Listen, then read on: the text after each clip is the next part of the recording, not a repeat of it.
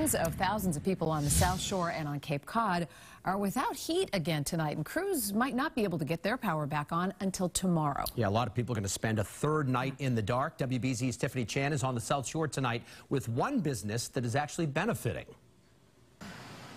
Oh, it's really something. It's like the whole tree uprooted and fell down. Crashing through this red truck with power lines tangled around the branches. This is the view in Marshfield, still cleaning up after the week's nor'easter battered the South Shore. Just raking and picking up branches and walking out back to check the damage. Much of Pembroke has been out of power since Tuesday. Large or small? Small. The neighborhood pizza shop is among the lucky ones to be back in business this morning, and the phones have been ringing off the hook.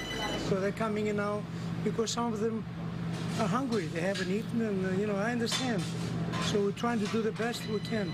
It's even worse in Plimpton. With 98% of the town out of power, and that number has remained consistent since the beginning of the storm, there's been very little progress, if any. The town's fire chief, Stephen Silva, says efforts by Eversource to restore power are slow-moving as the temperatures only get colder. There are people that have not had potable water now for over 48 hours. I'm not sure how we're going to wind up planning that out, but it's becoming a problem, let alone heat issues. With downed trees across the South Shore, utility crews high up in bucket trucks are doing the best they can as residents are bracing for round 2 of wind and rain.